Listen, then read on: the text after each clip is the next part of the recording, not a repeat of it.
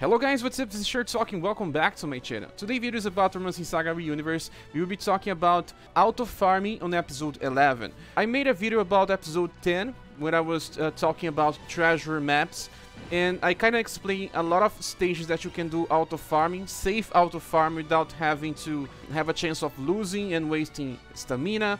But here on episode 11, that's not exactly as simple. We were talking about episode 10, this stage here was the best one to farm, so you should stick on this stage till your characters have like at least close to 700 HP. I suggest you get a little more than that, and 54 on status is the cap, but you can stop on 50. If you get at least to 50 here with your characters and 700, you are kinda ready for episode 11. Well, it still depends on your formations, the characters that you're using, because you need synergy when you're playing this game. But stay here, farm the stage. I want to release a video specifically about stage because it's one you only need like 2 or 3 specific slash damage dealers, and the other characters can be here just for experience and also for status gains. Let's not talk about episode 10. This video is about episode 11. And there's a lot of stages here that can be very dangerous, like I just said. I didn't find any stage here that was particularly safe besides one. The enemies are usually weak against lightning. We don't have many sources of lightning in the game yet. They are weak to blunt. We have lots of sources of blunt. That's a good thing. And they are also weak against cold. We don't have many sources of cold. And this is why we are not ready to auto-farm this besides one stage. It's not any stage from the first list, it's on stage from this second list here, 11.2.1. It's called Hidden Hamlet Revisited. This stage is super good to farm, not only because of the easiness of the stage, but it can also drop 2 weapons instead of just one. It's a rifle, that's a gun, and the other one is a club. And, well, Sophia uses clubs, you need a light club. And then you can simply farm this lots of times. You may even find out light plus version of this club, so her healing will be even better. For guns, if you are keeping up with the game, you're probably soon a gun user already. And this weapon here is the best one available to episode 11. So, okay, we have to talk about the stage. I want to show you some strategies that work here. Like I said, the enemies here are weak against blunt, cold, and lightning. Because blunt is the easiest source of characters right now, you should focus on that. Actually, gunners do blunt damage, and Emilia was a very strong character that just got released, and she is part of my strategies trying to beat those stages without using too many strong characters. I can carry 2 characters with my strategies, but sometimes using 4 is better, so you can just bring one that is not so strong. Like this formation here, I am betting on Sophia Yundin. Yundin is not healing on this strategy here, she is using Squall, because Squall is a skill that deals AoE damage, AoE cold damage. My Yundin is super invested, she's very close to the cap now. When I started running this, she wasn't. So you see, she gets like, right now she has 65 intelligence, that's a lot, that's her cap actually. And I also have all the characters very strong now, because I have been running this for at least one whole day, trying to get these characters a little stronger.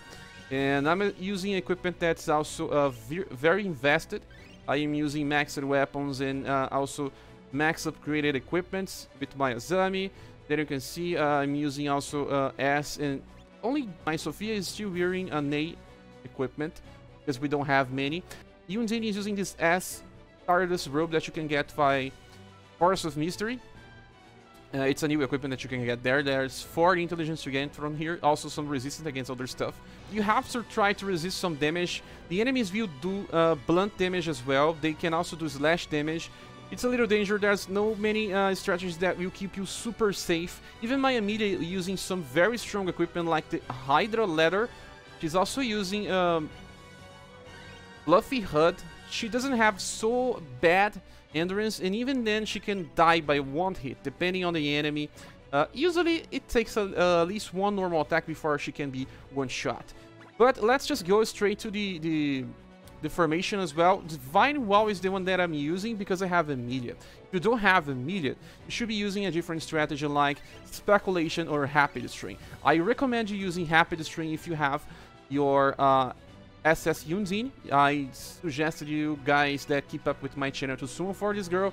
She's super strong here, one of the best resources. If you are playing safe, you can drop Squall and just get healing water instead, so that she can revive someone that just died. But SS Yundin deals so much damage with Ice Javelins, it's super high. You can also try to choose, instead of Ice Javelins, to use another skill from Inheritance. Diamond Dust is super strong as well. If you are not strong enough to clear the first wave, you can start by using Diamond Dust if you awaken it. But Squall is already very strong for me. I can kill those enemies very easily. Also, there's another reason why the stage is super easy. And, well, I need to enter there. Let's do at least one run, and we talk about the other options that we have. Let me turn off full power auto and try to explain why the stage is the best one. You see, the first enemy here is called Venom Marlin. These enemies are fish. They are weak to the same things. All enemies here are weak to the same stuff. Some can be stunned, some can be paralyzed. That are strategies that you can also use that rely on paralyze. But I'm not sticking with it because I just want to finish as fast as possible. So Venom Marlin has one skill that is very dangerous called Feral Pounce. But because Venom Marlin has a very low status, this does like less than 200 damage. But this shark here, no. He also has access to the same skill, and his version can do upwards of 2000 if you are bringing a weak character. If you are bringing a character that can resist Slash, then you will probably receive like 600 damage from this Feral Pounce, and it's the only attack that can be dangerous in my opinion. Also, there's this attack called Fissure Strike, and Fissure Strike can attack more than one character from your group, depending if they are aligned on a line. Yes, and the other attacks are not dangerous at all. So, only this enemy is dangerous. That's why I'm using Azami. I inherited Submission, but I start by using Punishing Paw. It's fully awakened. She can use on first turn. I will just explain what I do here, and then I will turn full auto. Sophia is better if you inherit Seismic Strike from her Christmas version, because she can open with a blunt damage that is AoE. But if you don't have, you can also just use Wildfire to contribute to a little more damage to kill those enemies if your Yundin cannot. Well, so if you don't have Yundin, we'll talk about other strategy. Okay, so she will be using Squall, and Emilia is the queen of the strategy. She always uses Sweet Trap against the shark, because she has lower agility. This formation here increases the dexterity from the two backline units, and increases some agility and endurance to the frontline characters. The problem is just that they get also increased aggro, and then your healers are taking more hits. They have more chances of being attacked. And this central unit here also gets more endurance, so this is why Azami is here. So okay, I already showed everything I do. Thelma is here just to get status. You don't need to do anything with your 50 character here. So full power auto, let's just watch what will happen. Well, Punishing Paw. You got a combo here. You see 20k damage with my Emilia, with a combo. Without a combo, she does 18k. She will be even stronger in the future. This enemy here is new. It is not as strong as the shark, in my opinion. And you see, Emilia will just use a normal attack, and I'll explain why she did a normal attack. Because she doesn't have any BP to use her AoE attack yet. Let me just turn off full auto so you can at least see what happens now. It's just that, well, Azami will just use Submission now against this enemy. This enemy has way more HP than the other enemies. And Sophia will either use Wildfire or Bone Crusher. She will probably use Wildfire. Undine will use Ice Javelins. And here you see Emilia will not be using Bound Shot. That is because my random shot is 7 BP on auto, and she has 7 BP. That helps killing the enemies on the backlines. If you are not bringing Yundin, Emilia can help you by doing this. That also happens because, say, Emilia used Sweet Trap, but she didn't kill the enemy. Then Azami killed the enemy. That means that on this round, Emilia will also have random shot available on the first turn against this wave. So let's just click full power auto again to see what happens.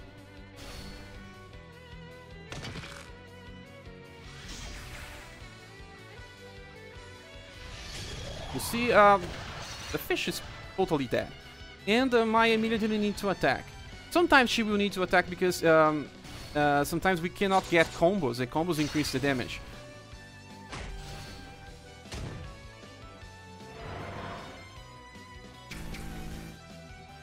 Remember, Selma barely has any status here.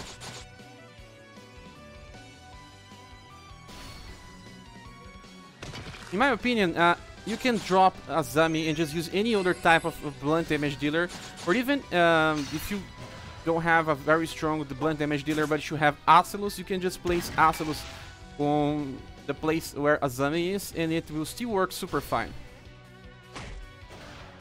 Okay, this is what I do in my runs. These runs are usually in 1 minute and some seconds, and it's super fast for me. Okay, so this is the safest strategy in my opinion. You never fail with this one, but there one that is even safer.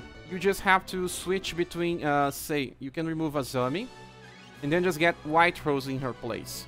I don't recommend removing Sophia, because when Sophia dies, she heals. That is super good, and she also can use Bone Crusher, that is strong against the enemies. Unity, it's super strong, you can just remove Azami and get White Rose. Problem is that White Rose will be on the front lines, and in that case, you can just change formation and get White Rose here. Just switch out, leave Sophia in the middle because the middle gets more endurance, and then if she dies, she will heal your squad. Okay, let me just get back here. So this is another strategy. And besides this one, maybe you don't have immediate. If you don't have immediate, you can use a different strategy. Let me see here. This is strategy here. You can see that lots of characters here are not perfect. Cat is very close to, but then Target and Alkaiser are very weak. You can also just run this strategy here and it will work super fine.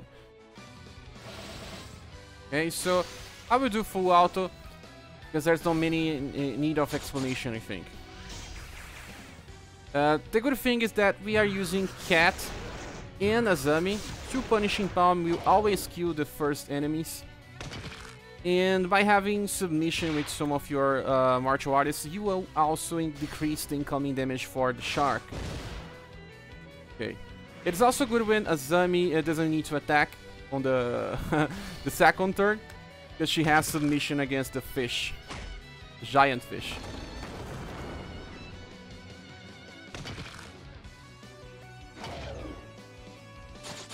The problem is more that if you don't bring an AoE mage, or maybe someone like Acelus, you can bring Acelus here as well and make a mix.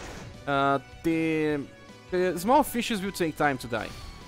Your squad will focus before on killing the giant fish, and then they will kill the small fishes later. See just like what is happening now. But if you have Teacher Yundin, that is super easy. But this strategy is more for those that don't have her.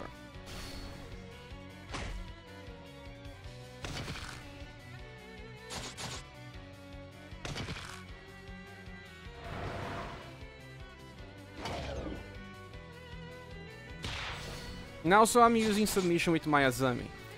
You need to inherit that from either the Christmas Azami or the future Summer Azami also has submission. We finally have lots of sources of submission, so I know you have plenty of options to try to defeat this stage.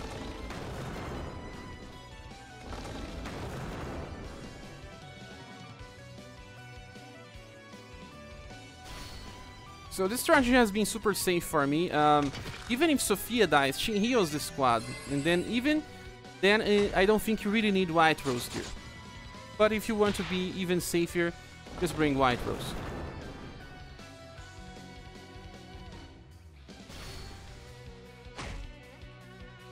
Yeah, I think that this formation doesn't have many space to just bring a character that don't do anything like I did on the past formation.